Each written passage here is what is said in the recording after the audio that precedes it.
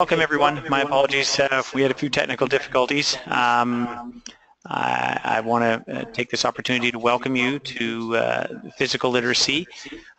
This presentation on physical literacy, what is it and why is it important? My name is Drew Mitchell. I'm the Director of Physical Literacy for Sport for Life Society and here based in Canada. And as I say, I welcome you all to this presentation. What we're going to do today is we're just going to go through a number of slides and talk a little bit about what is physical literacy, some context around it, definition, how you may see it in some of your contexts in your communities, in your part of the world. So that's really, I hope at the end of this session you're going to have a better understanding, appreciation for what physical literacy is, and how it may fit in as a potential solution to inactivity-based issues. In Canada, inactivity-based disease is now one of the #1 killers of our population, and it's largely because our population, for the most part, is not moving enough. And so I'll talk a little bit more about that in our discussion today. So I'm just going to move forward here. We're going to talk a little bit about why we need to have this discussion, the need.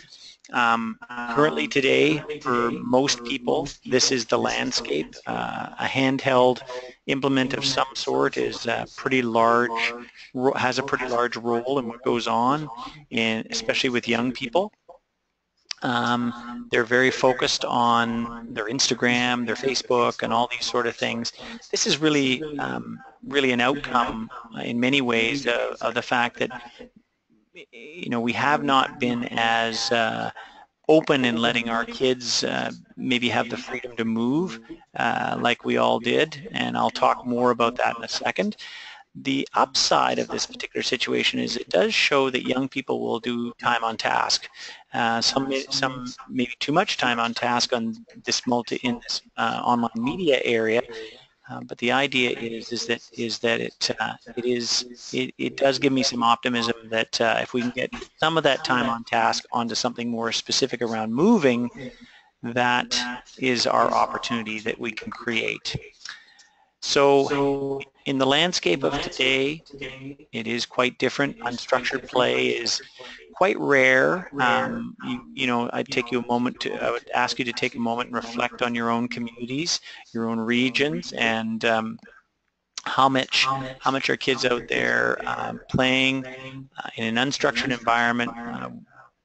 In many cases, if you think back to when you were younger, most of you, I'm going to guess you've got a few years under your belt, that in this particular situation you had probably lots of freedom. If you think of your home as the center, how far could you roam away from your home? It was probably miles. In today's most urban environments, that freedom to roam is quite a bit more restricted. Part of it is public fear that somebody will hurt or harm our children, or we're too busy, to walk with our kids to school or be engaged around that, so it's easier to throw them in the vehicle and drop them off there. Or you're too busy doing something else to be outside with them, so you need to keep them inside with you. So a lot of this is really based around behavior, and so the outcome is more inactivity, but the process has really been driven by a number of factors. Our built environment, playgrounds in particular, are they servicing the needs of our kids? Do our kids even know how to use some of those things? That's part of the question. Walking to school has been a real change space these days. There's been some research done around this on the physiological side. A little guy this size with his backpack on, it's 2,000 steps a day. That equals about 100 calories a day for a little guy like this, and if we have about 200 school days a year, that's about 4 to 5 pounds over a year time span.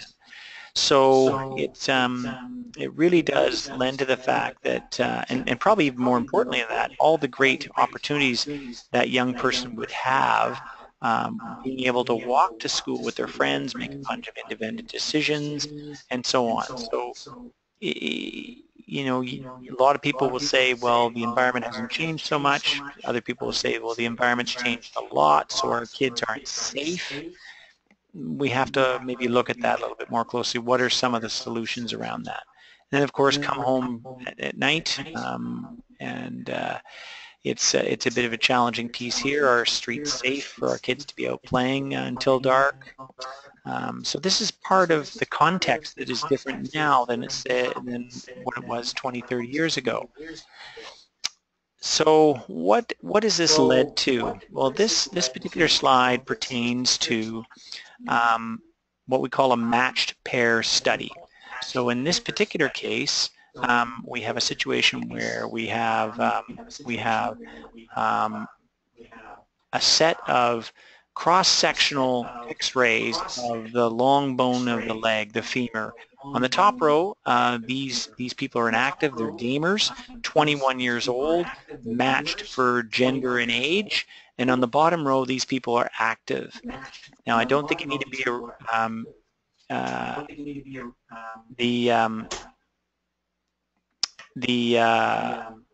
oh, just a second here. Sorry about that. So you can see there's two things you need for bone, good bricks and good architecture. So if we look at the bottom row here, we can see the thickness of the bone. The bricks is much better in the active bone. And again, bone is a tissue that breaks down and builds up every day. We need to load it every day. That's why when we talk about activities that you load your body weight onto your bones are very important. The top row is much thinner, and not only is it thinner, the shape of it is not as strong. So part of the challenge with this is that the status of that top row of inactive bone actually is problematic, because what happens is this bone cannot be reclaimed. So this thinning of the bone stays with the person for the rest of their life. And that's just one of the outcomes of inactivity on our body for the long term. Now, we think osteoporosis is bad now. We can see going down the road that no matter how much vitamin C or vitamin D and exercise you do, your bone is not going to change. So there are some long-term outcomes that we need to be very, very aware of. I'm just, bear with me here for one moment.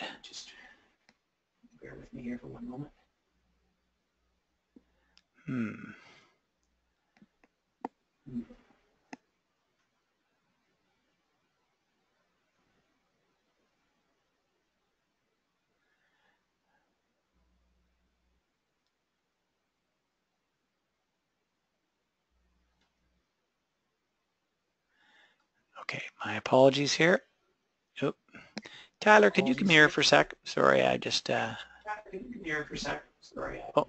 there we go. There we go. Good.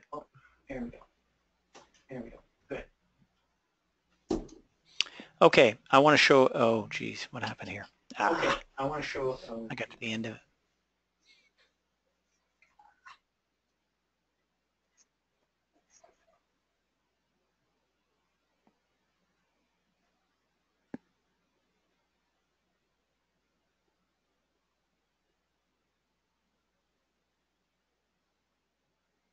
Sorry, we're just, I'm on a different computer, so I'm not quite, that's the end. I'm on a different computer, so I'm not quite, that's the end.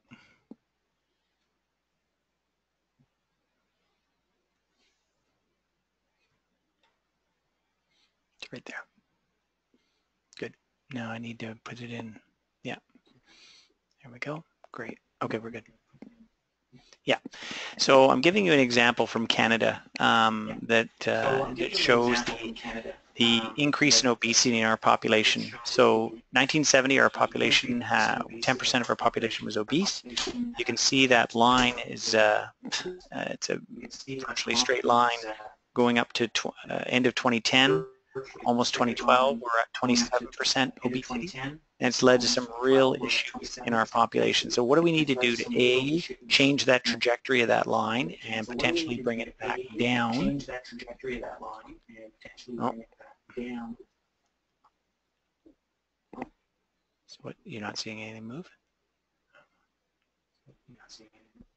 Oh, okay. There we go. Is that better?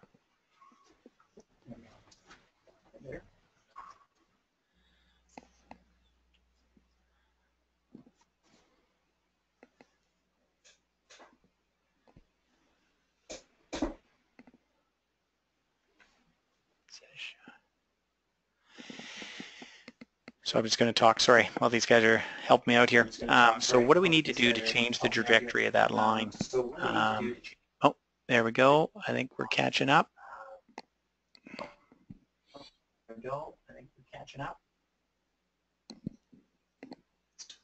Oh, it's delayed. Okay. So we're looking like we're dealing with a little bit of a delay. It is reasonably far from Victoria, British Columbia to the Caribbean, but I didn't think it would be slowed down that much.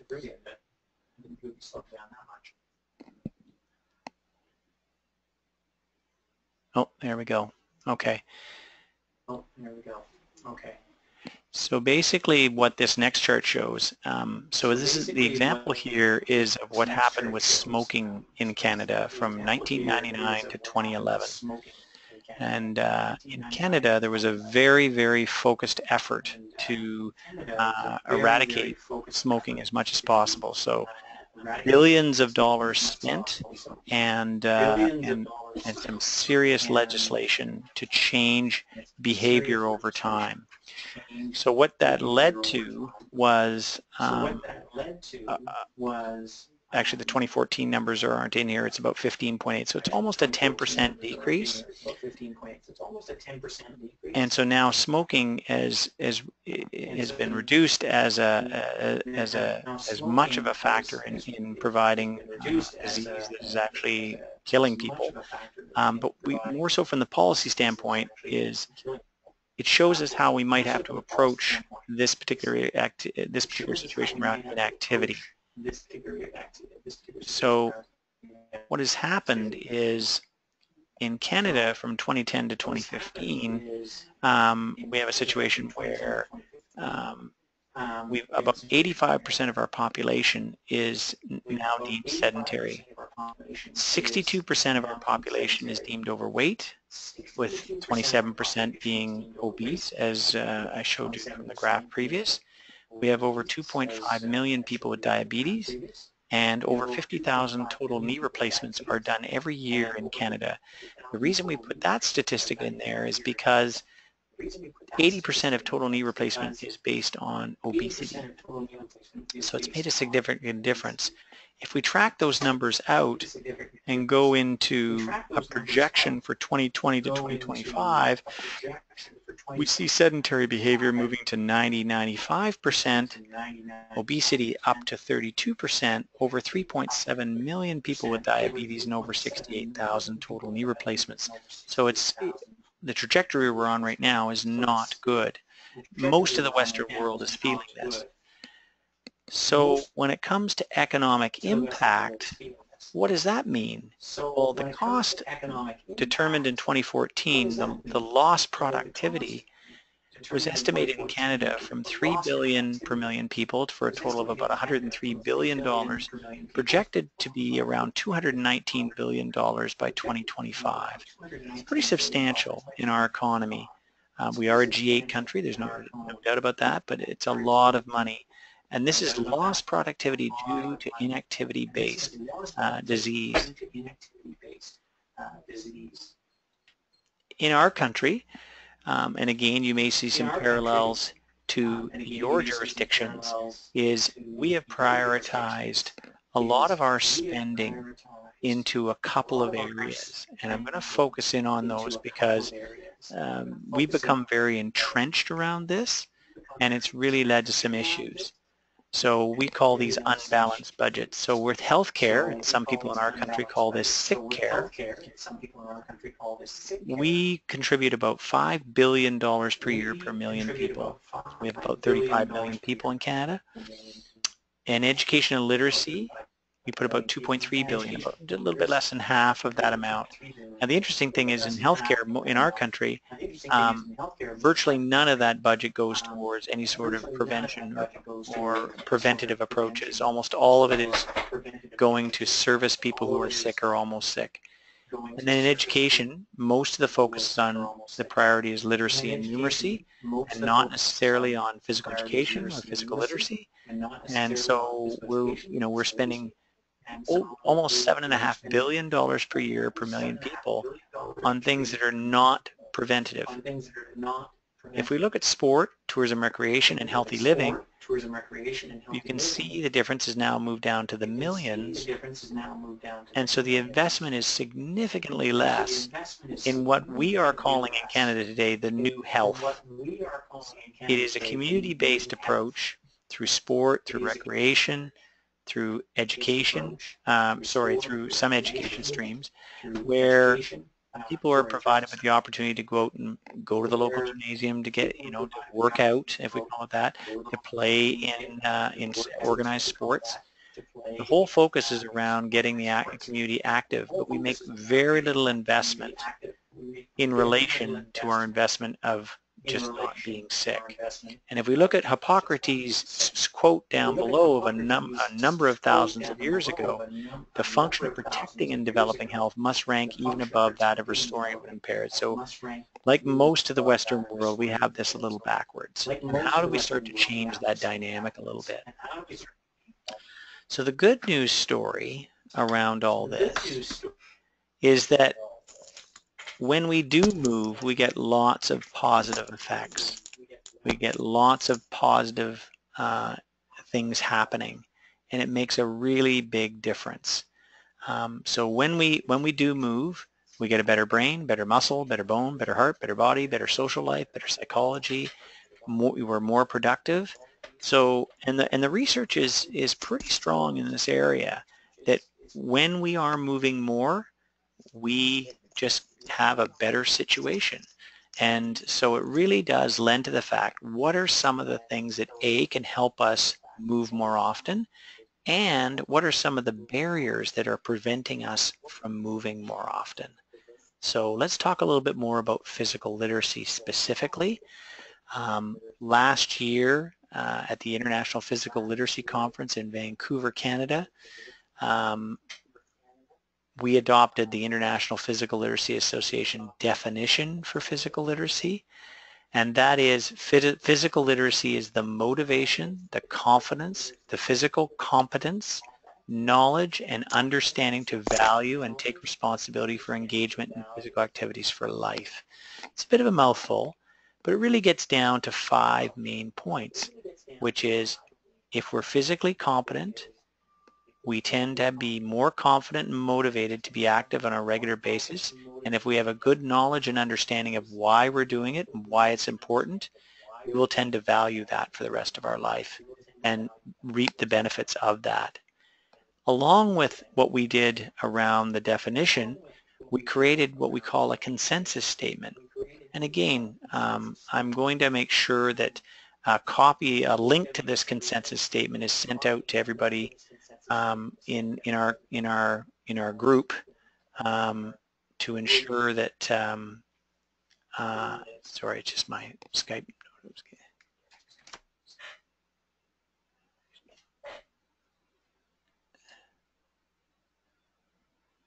No, it's what happens is I just gotta get there. We go. Good to go. Go back down. Yeah, sorry. So with this consensus statement, it really focused on, we built it largely to reinforce the definition, but also to really give us a backbone with which to leverage off what physical literacy was. A lot of people think that physical literacy is just your ability to move or your physical competence. It's more than that. We just have, oh, there we go, we're good. Excellent. So if we look at the first domain, we look at the affective domain, and that basically ties in the motivation and confidence. An individual, it brings in an individual's self-confidence, self-assurance, their enthusiasm around doing things that are active. The second domain is physical competence. Of course, we understand the fundamental movement skills, and building up those number of skills is really important. The third domain is cognitive and knowledge and understanding. You know, the essential qualities that influence movement, why they're important. And then the fourth domain is really the behavior, and it's almost an outcome of the first three, where if we really do you know, address those first three well, we will find that the behavior over time will change. And that's really where we want to get to, is having a better behavior around moving and appreciating and valuing that movement that we're doing on a regular basis. So let's talk a little bit more about how physical literacy lines up with literacy and numeracy, because I think that's a really, really important topic. In the literacy model, which is a skill-based literacy, we understand that physical literacy and numeracy, which are taught and valued in our schools and reinforced by parents at home with their kids, is that kids go to school and they learn their ABCs, and they can, from that alphabet, they can form words and put together sentences and construct paragraphs. And eventually they develop a pretty rich and deep vocabulary to be able to write and create different things. Likewise with numeracy, we learn our 1, 2, 3s, and then we can take those numbers and we can have fractions and do equations. And from there, it empowers us to be able to be more comfortable with dealing with so many different components. So whether it's going to engineering school or whatever, you need to have good numeracy to be able to do those things. Now, both of those things are not only delivered in our schools, but they're reinforced in our homes as well. You know, it's important to read with your children so that they understand more words, the greater vocabulary they have. And it's intentionally skill-based, and it's intentionally done. Likewise with music, if you want to write music, it's important to be, you know, your do, re, mi's, your scales, and your scores. And then from there you can construct songs and maybe become a famous Canadian superstar like Justin Bieber. But when it comes to physical literacy, just like your ABCs and your 1, 2, 3s, your movement vocabulary needs to be developed intentionally, and it needs to be learned. And if you have a lot of good movement skills in your vocabulary, then you can learn how to sequence them together and modify them accordingly. And we know that through all the different activities we provide for kids in sporting settings and sporting situations, they are able to learn more skills and sequence them together and modify them and be aware of their environment, move around and do more tasks. And eventually they may be able to be quite accomplished at that. So, and we know that just, again, with kids, you've seen kids in maybe your own kids, or if you're in a teaching space or an instruction space, you know there's some kids who pick up literacy faster than other kids. They're good at language arts, better than other kids. And there's kids that are better at math than other kids. And so they pick it up quicker and they do better at it. And it's likewise with physical literacy. There's kids who try a skill once, boom, they have it. And that's amazing. There's other kids that need 4 or 5 tries at that skill, maybe 10 or 11 tries, maybe 20 tries before they get that skill down pat. So the challenge here is, how do we give all of our kids enough practice to be able to hone and develop their physical literacy?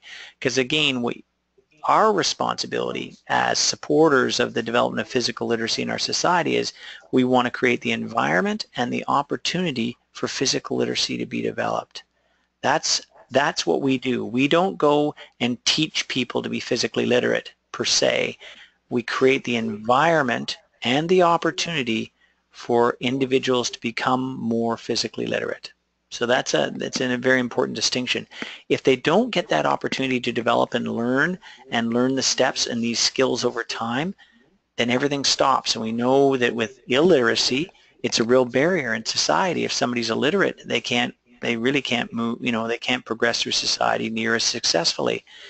If somebody can't move and they're not confident to move, then they won't move. And if they don't move, their health status long term is going to be problematic more often than not. So these are some of the situations that exist that we need to be very aware of and conscious about how we might be able to remedy if they are existing in your community. So we really want to put physical literacy and numeracy on the same footing so that they're equal. That is where we want to try and get things to be, because we feel that learning to move is just as important as learning to read and write.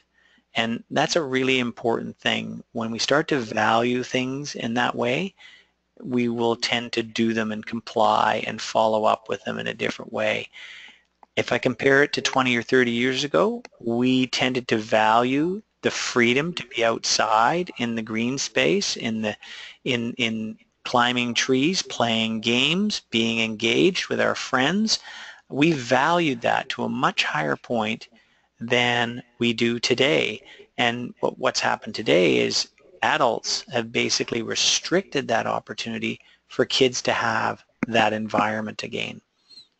So so when we're talking about types of fundamental movement skills, we're really talking about three main areas we want to focus on. So with the body, it's about balance and coordination and agility, and it's important that we develop those skills as part of the process. We also have locomotor skills, running, jumping, hopping, skipping. Really depends on what you're doing. Not so much sliding and skating in the Caribbean, but a lot of it here in Canada, where it tends to be a little bit white for a lot longer in the year with our snow and our ice. And then the last one is object manipulation. So that's sending and receiving and dribbling and striking. That's throwing things, catching things, kicking things. And so it's really important that all three of these particular areas are addressed when we're developing movement skills, not just one or two of the areas. That we need to have a really rich and diverse skill set when it comes to this, and skill offering.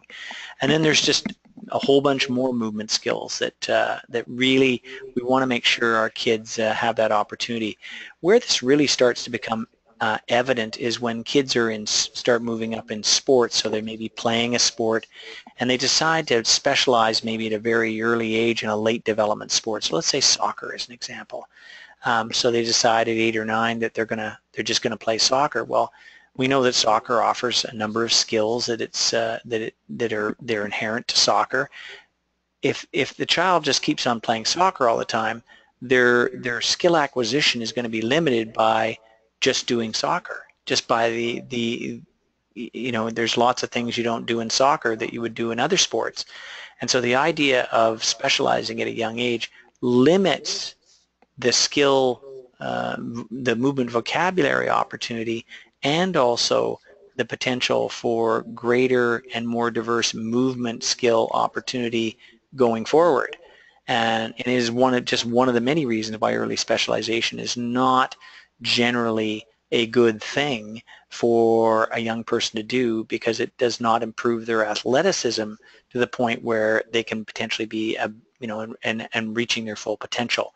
So it really does affect lots of different things. So I'm going to just sort of talk here a little bit about the difference between physical literacy, physical activity, and physical fitness. And so I'm just going to walk through this. So FMS, which is highlighted up there on the left-hand side of the screen in yellow, is fundamental movement skills, and that contributes to your movement vocabulary. So with fundamental movement skills, we want to be able to, like we said earlier, we want to be able to make sure we have lots of different skills in our vocabulary bucket, if we want to call it that. We want to have lots of different skills, and we want to sequence them and modify them, and basically we use all the activities and games and practices we do with kids through physical activity and sport to utilize that vocabulary and hone those skills. If over time we do allow those skills to be developed, we become more physically literate. So if we have a level of physical literacy, then we're more apt to be physically active. So if we're more likely to be physically active, then we're more likely to participate more often. And if we participate more often, we generally get more fit. So if you can see how that cycle works, so if we have more skills and we're a more confident mover because we're more physically literate, then we'll generally tend to be more active. If we're more active, we'll tend to be participating more often, and then if we're participating more often, we'll generally tend to become more fit. You can see how that cycle feeds into itself. One of the bonuses of this is that if I have a level of physical literacy and a level of fitness, we tend to be more durable. And really, at the end of the day, that's what we're trying to do, is we're trying to make more durable citizens. We want to have a better quality of life. I don't just not want to be sick. I want to have a better quality of life. And if I'm more durable and resilient, then I'm able to have a better chance of that higher quality of life. And it's also very interesting that each person's pathway to physical literacy is very different. There's not one way to do this. And that's certainly depicted in this diagram, where from birth everybody has their own trajectory, their own journey. And if you work in the instruction area or the coaching area or the teaching area, you really are helping manage a number of individuals' physical literacy trajectories by providing guidance to them as they develop. So everybody's journey is a little different, and that's sometimes it's going up and sometimes going down, or it's squiggling around sideways. The key thing is there's not one set way to do this for everybody. With a new model of intervention, what we're proposing is we want to try and create that quality physical literacy experience. So with a quality physical literacy experience, which can be delivered by any number of delivery system portions of our system, so recreation, sport, through your work and vocation, performance arts, early childhood education, at school, physical education, rehabilitation, doesn't matter. Whichever way we deliver it, we also know that we can measure. We have a number of measurements through social, psychological, physiological, biomechanical. We can measure it a whole bunch of ways. We currently don't have. Well, we're starting to develop now. We can now measure the physical literacy of an individual, which is actually a fairly new thing. There's a number of tools in Canada that now do that. The play tools are probably one of the better tools to assess an individual's physical literacy. At the end of the day, as an outcome, what we want to have is we want to have meaningful participation. And if we're really lucky, we hope to flourish. We hope to have a high quality of life because we have been engaged. We're more physically literate, we're more confident to move, we're more motivated to move more often. And if we do have this meaningful participation and flourish, we generally will have better physical and mental health. We will not be impacting the justice system by, maybe getting into trouble. And we might, hopefully be more gainfully employed because we've got good health, we've got good focus, lots of those things that really do lend to reducing some of the negative things that can happen. So it's an interesting model for intervention to try and change the status of a person's health using physical literacy as one component. So aligning physical literacy with literacy, again, going back to that skill-based model, we want to use the same language, so movement vocabulary. Vocabulary is used very frequently in the literacy model. You want to have movement fluency, your ability to execute with expertise. You want to have physical proficiency, so you're more proficient in moving with each of those skills, and hopefully become more physically literate because of that. So it's just utilizing the same language between literacy and physical literacy and not trying to make it something different. We also know that physical literacy is not just in the domain of recreation and sport. We tend to talk about it a lot there. We also tend to talk about it a lot being just about children and youth. Well, that's not the case. I mean, the reality is that you can become more physically literate at any time in your life. Would I say that when you're younger, your chances of becoming more physically literate or laying down a better foundation? Yeah, maybe, and that's probably why we tend to focus on kids, but that's the same reason why we deliver all their school and educational learnings at that time, is because they're at some of the best time in their life to learn this stuff and ground it inside them. So just want to emphasize, children and youth, an important area to focus on around physical literacy, but physical literacy can be learned over the lifespan. Okay. It also is very prevalent in the performance arts.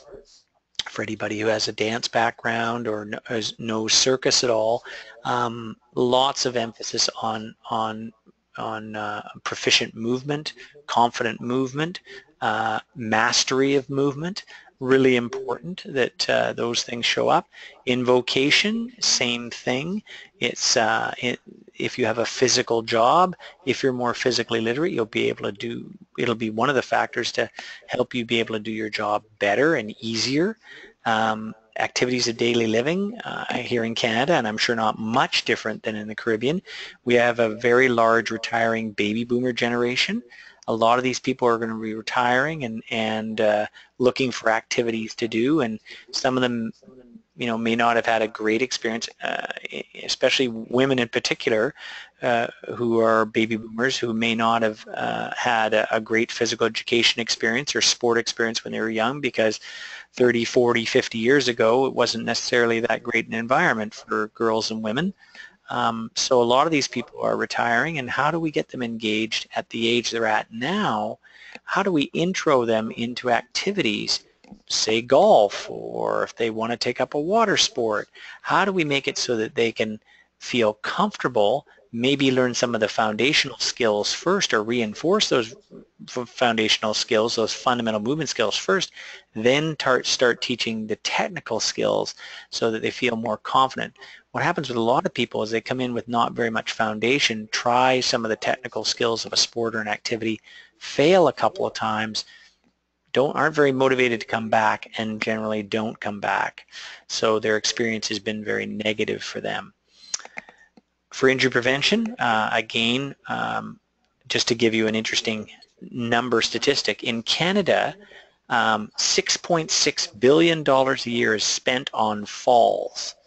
So that's just people falling down and hurting themselves. A lot of it happens with our older population. When they fall, they may break a hip and they end up in, fracture a hip and end up in the hospital. And in many cases, for a lot of these older people, they may not come out of the hospital ever again, or they're spending a long time, huge burden on our healthcare system. So it's really a problem, and until we change that, you know, we need to be looking at, can we be more preventative in our actions around keeping our population more physically literate so that they're more engaged long term. We teach them actually how to fall as they get older, and what I mean by that is they learn how to land properly, and we lower the incidences of a more severe or significant injury. You know, we see lots of falls prevention programs. Well, part of falls prevention is actually teaching skills to be more durable and to do and know how to fall when that does happen. The last one I want to point out is that there's this real imbalance between young men and young women, or men and women, when it comes to ACL, anterior cruciate ligament, and your knee rupturing. Females have a higher ratio, 6-to-1, of this happening, and for a long time they've been trying to figure out why that happened. Is it women's hips are wider, so the Q angle down to their knee? Is that one of the reasons? Well, that hasn't been evident.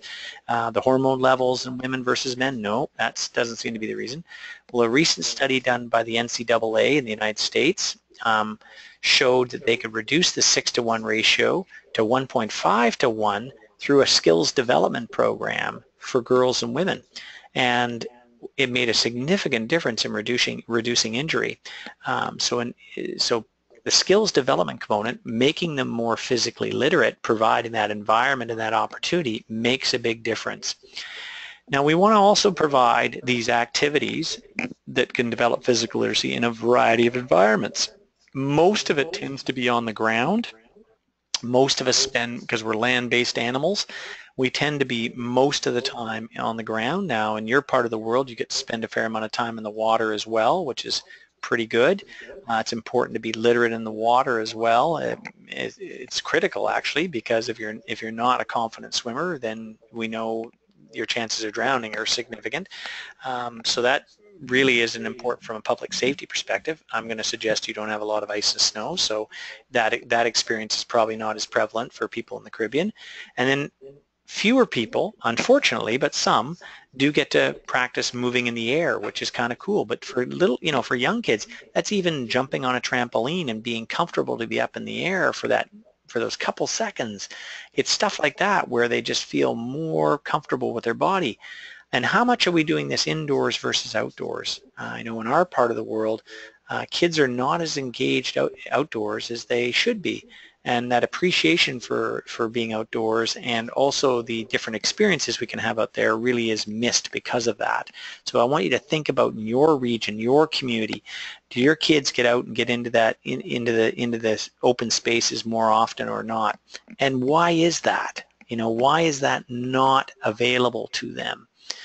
So really, at the end of the day, the gateway to active participation is physical literacy. And it really is a journey, not a destination. It is a situation where it's not like one day all of a sudden you wake up and you're physically literate. It is a journey over your lifespan. And I've talked about a number of examples at various stages and ages throughout our lifespan where if we were more confident movers, would we actually improve our quality of life through having a higher level of durability and less injury and or incident in our life? And for somebody to be active, do they need to be a confident mover first before they're even confident to start being active? And we feel that that's one of the #1 reasons why people aren't active is they don't feel confident enough to move. So we need to really focus on that intentional skill development component. This is our model in Canada. It's a revamped model. It's the Canadian Sport for Life model. It starts in at the bottom. I guess if I used, it's a rectangle versus the traditional pyramid or triangle that used to be in place, and it really is driven by the idea of being inclusive. Everybody can find a place in the model. So active start, fundamentals and learn to train, if I gave you sort of an age range, would be 0 to 12. We tend to focus on developing physical literacy in that time span because it is a better opportunity. They're like little sponges to be able to take advantage of that. First involvement and awareness are really components of persons with a disability and their ability to be able to get engaged in the system at the appropriate time for them. But it really is including them at any phase wherever they decide to partake. The small green, blue triangle to the left is really the performance pathway, that small number of athletes that decide they want to go and be more dedicated, more serious, and they want to try and maybe go to their provincial games, their Canada games, national games, or even compete internationally, maybe go to the Olympics one day. Play professional hockey in Canada is a big deal. So it really is a small part of the sport model. But part of our feeling is that if we do a reasonably good job in the younger part of the model, that hopefully people will have a greater chance of being active for life, fit for life in their own way, and understanding that on the right-hand side, going up the right-hand side, that really you can be developing physical literacy throughout your lifespan. It's not just something that is the domain of for kids only. So who really makes things happen in a community around this? Well, in many, and it doesn't really matter, in most of the Western world, the groups tend to be very much the same.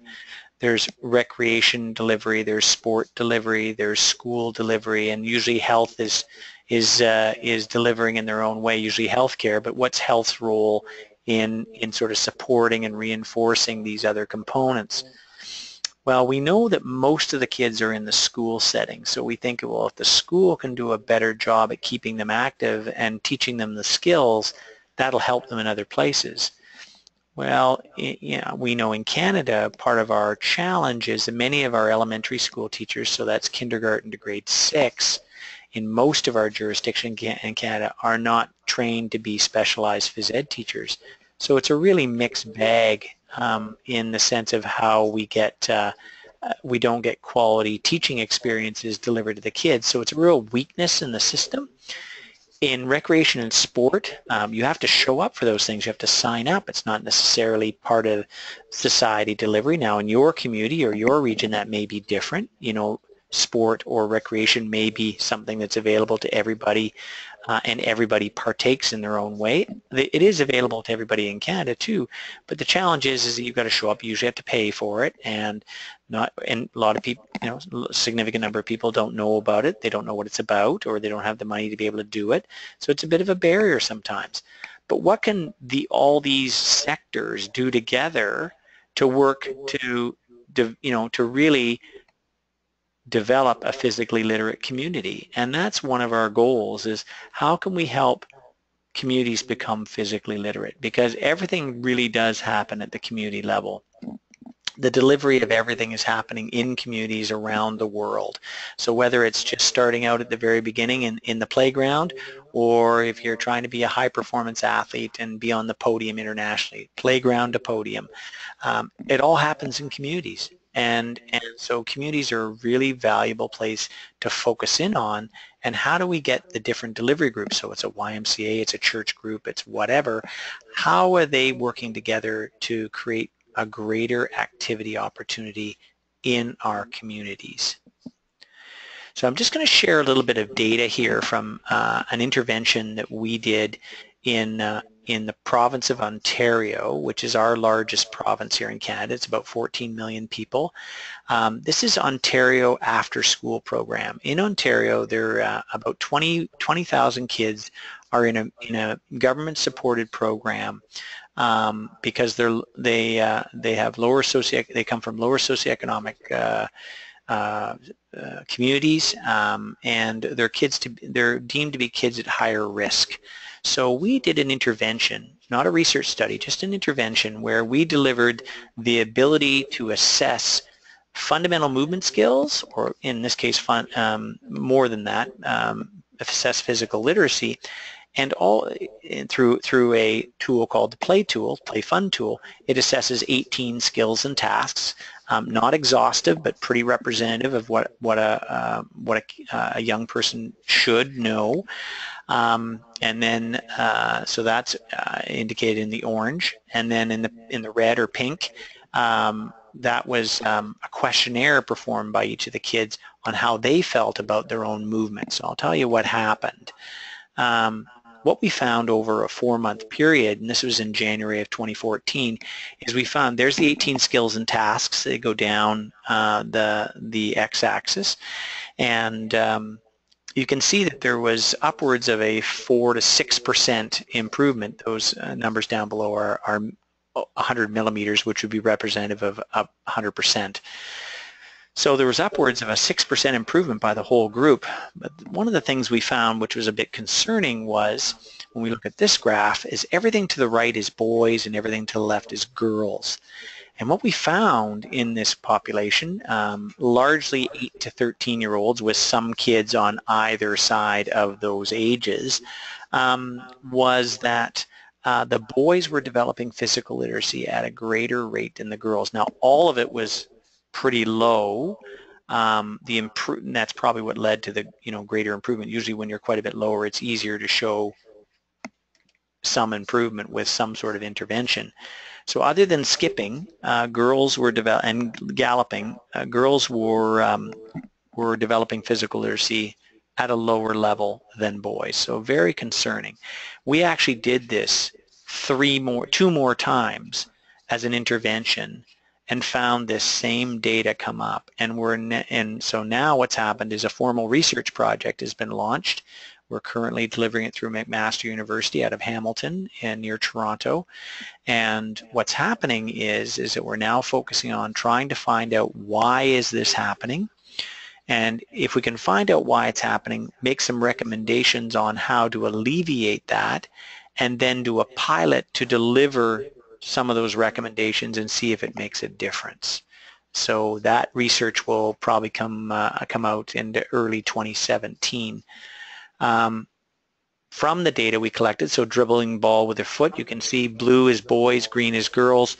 They sort of parallel each other up, and then as they get sort of 11, 12, 13, there was a bit of an aberration at 14. It was a very small sample size.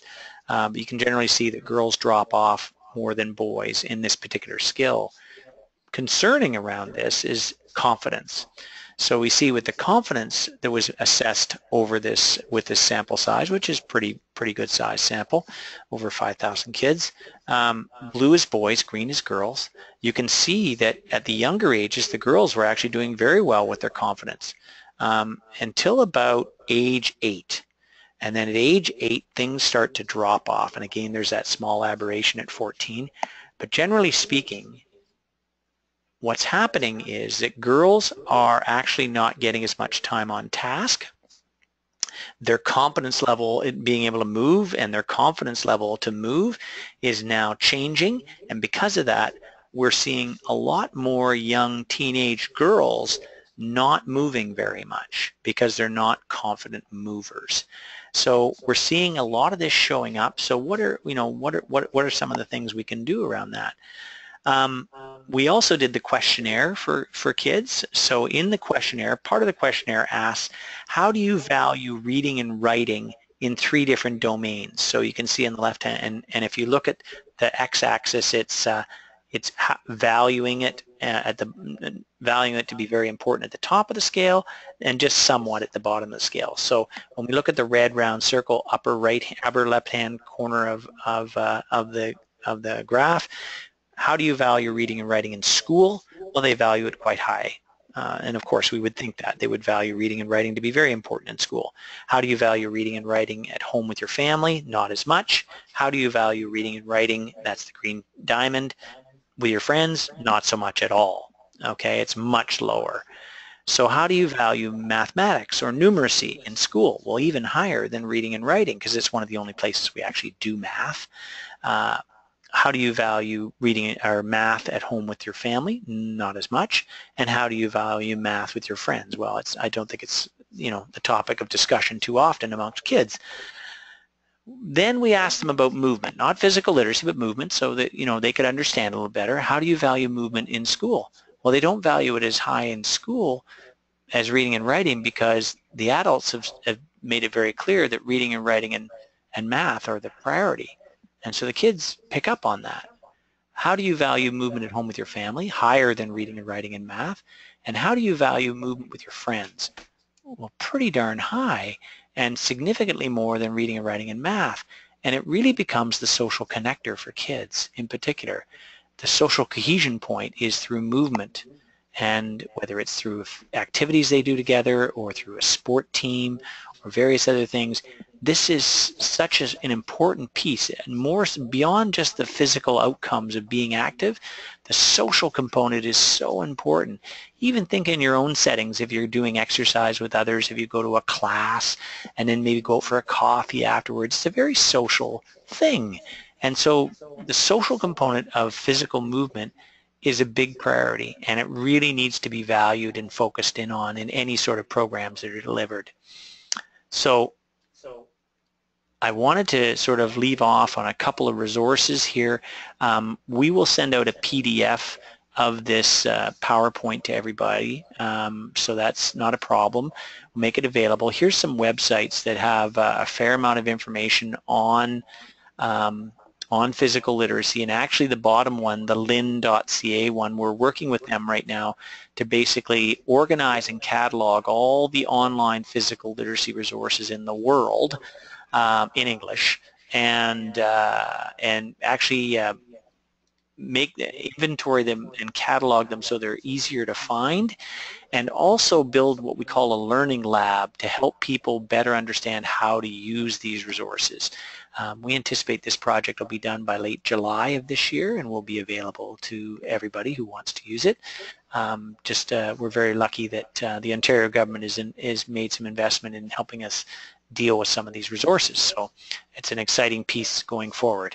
I want to take this opportunity to thank you very much. If anybody has a question, now is there a chat box here, guys? Where is the chat box? If anybody wants to type in anything into the chat box, you're welcome to do that. We have run a little over the time frame. I want to be sensitive around that, and apologize again for the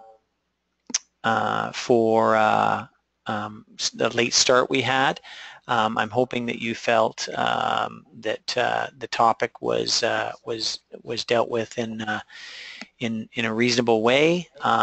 So really looking forward to potential next steps. I will be coming to the Caribbean in the fall, in September. I'm coming to 6 countries actually, and looking forward to working hopefully with some of you in doing that, and talking more about physical literacy and how we can really start to operationalize that and make it more of a reality in each of your communities. So thank you again, and appreciate your interest in this topic, and look forward to talking to you again. Thanks very much. Bye-bye.